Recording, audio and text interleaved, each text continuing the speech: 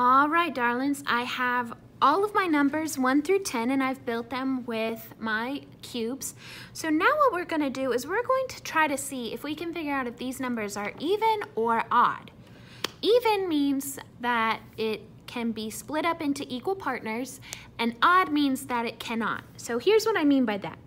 We're going to make even groups of our numbers. So I only have 1 for the number 1.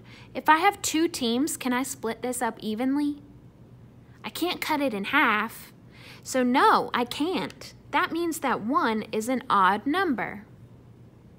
Okay, what about the number 2? I have these 2 cubes. Can I split these up into 2 even groups where both teams have the same amount? I can. They each have 1. So they are even teams. That makes 2 an even number. I'm just gonna put it on this side. Okay, now what I want you to do is I want you to go through each number and figure out if they're even or odd. Put all the evens on one side and all the odds on the other.